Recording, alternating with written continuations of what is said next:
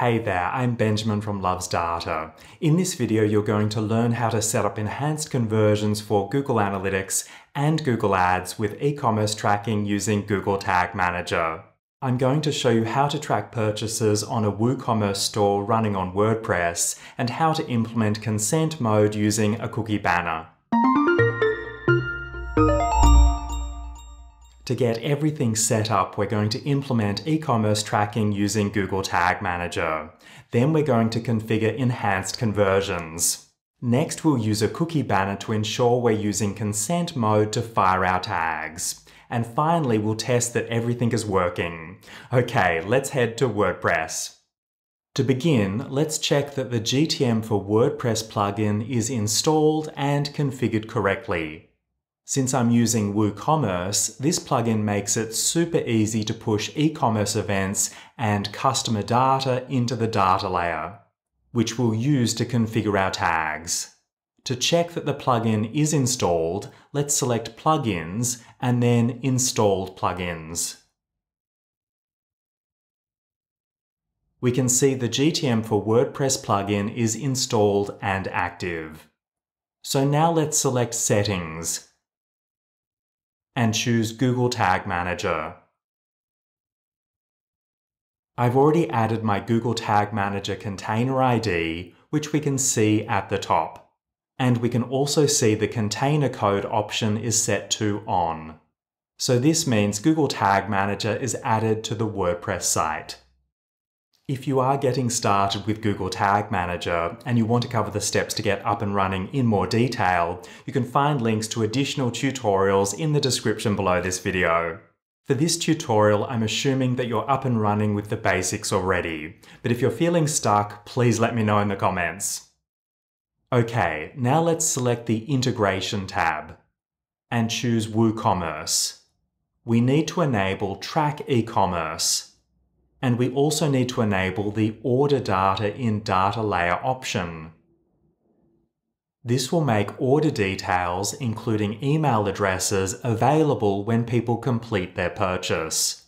We will then be able to capture these email addresses and use them for enhanced conversion tracking with our Google Analytics and Google Ads tags. And let's save our changes. Now it's time to head to Google Tag Manager. We're going to import a pre-configured e-commerce container to help us get up and running quickly. I've included a link to download the container in the description below this video. To import the container, let's navigate to Admin and select Import Container. Let's choose the pre-configured e-commerce container.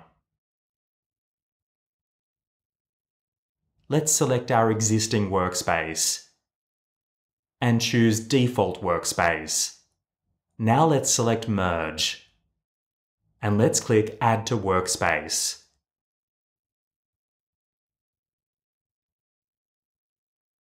We've now imported the pre-configured e-commerce container. This includes a tag to send e-commerce events to Google Analytics. It also includes a trigger and a number of variables.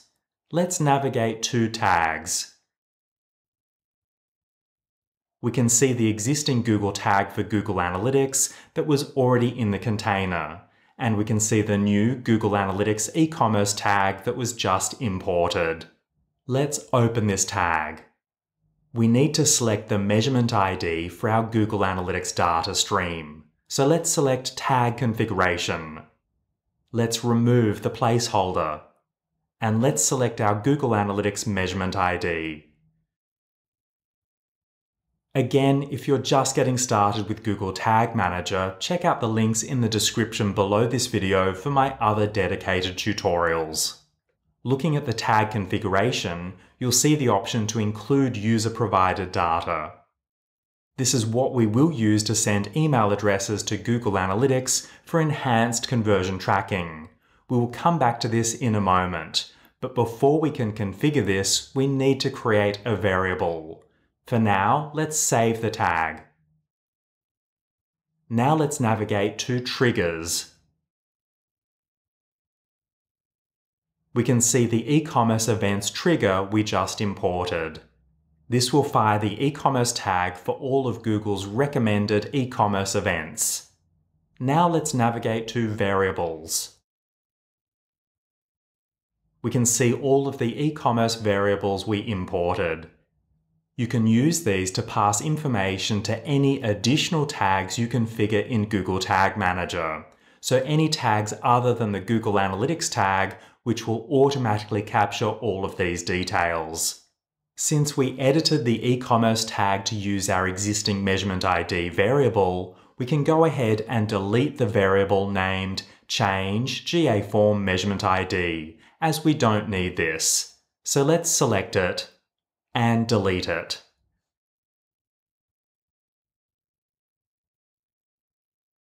Okay, the next step is to pass the email addresses of people who make a purchase through to our tags.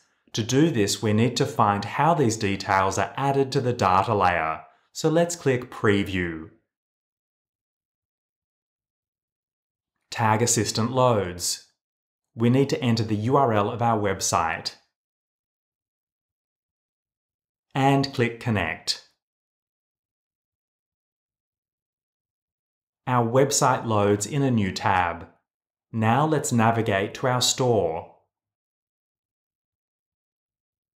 Select a product and add the product to our cart. Now let's view the cart.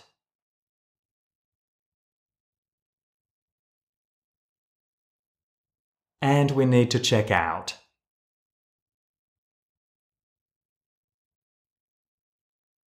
Enter our contact information and complete the transaction. We can see we're now viewing the order confirmation page, so let's open the Tag Assistant tab. And let's select the purchase event on the left. This is the data layer event that is created by the GTM for WordPress plugin when a purchase has been completed on the website. Now let's select the Data Layer tab. And scrolling down, we can see the email address we entered for our purchase. So this means we can capture these details from the data layer. And we will use a data layer variable to access the email address, which is stored in the data layer object under Order Data, Customer, Billing, Email.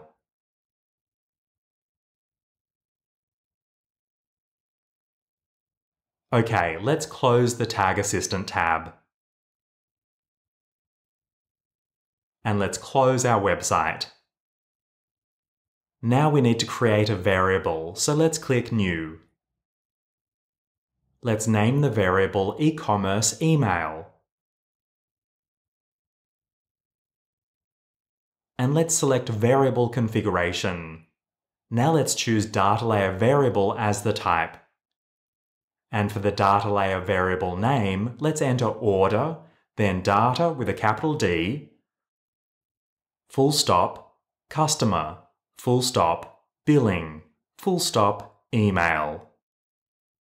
This will capture the email addresses people use when they make a purchase on our website. Now let's save the variable. And let's create one more variable. Let's name the variable user-provided data, e-commerce email.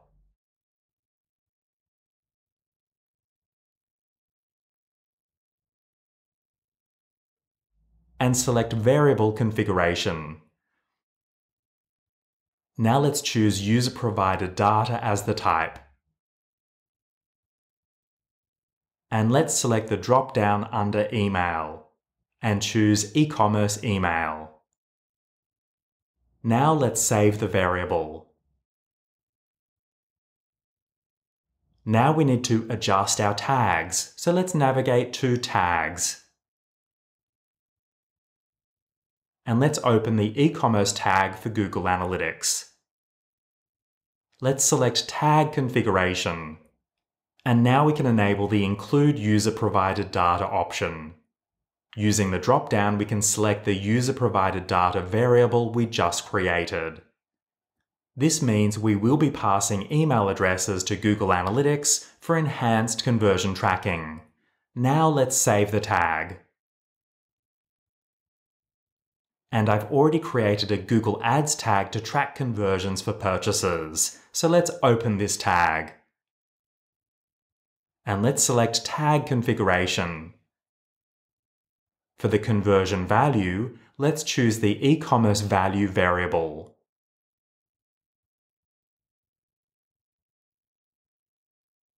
For the transaction ID, let's choose the e-commerce transaction ID variable. For the currency code, let's choose the e-commerce currency variable. Like we did with our Google tag for Google Analytics, we can now enable the Include User-Provided Data option and select the user-provided data variable we just created. Now let's save the tag. The final step is to implement the cookie banner and configure consent mode using Google Tag Manager. To do this, we're going to import another container. This includes the cookie consent, open source banner, and the necessary tags to configure consent mode. Let's head back to Admin and select Import Container. Let's select the pre-configured consent mode container. And let's choose Existing for the workspace. Select the default workspace and choose Merge. Now let's click Add to Workspace. We've now added 2 tags to our container. One adds a cookie banner to our website, and the other updates the consent status for our tags.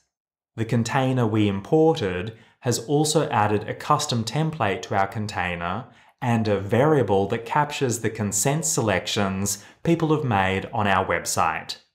Since we're only using tags from Google, these will automatically adjust their behavior based on the consent selections people make on our cookie banner. This means we don't need to adjust any of our tags, but if you would like to learn more about managing consent with Google Tag Manager, I recommend checking out my Google Tag Manager course. I've included a link in the description below this video. Okay, now it's time to test everything to make sure it's working correctly. To do this, let's click Preview. Tag Assistant loads. We click Connect.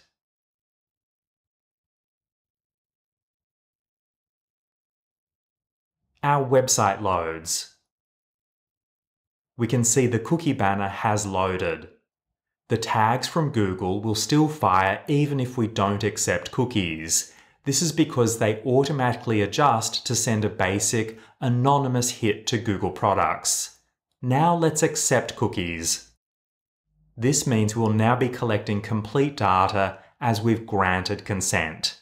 Okay, let's navigate to our store.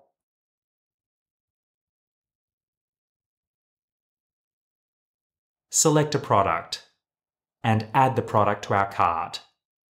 Now let's view the cart and check out. Enter our contact information and complete the transaction.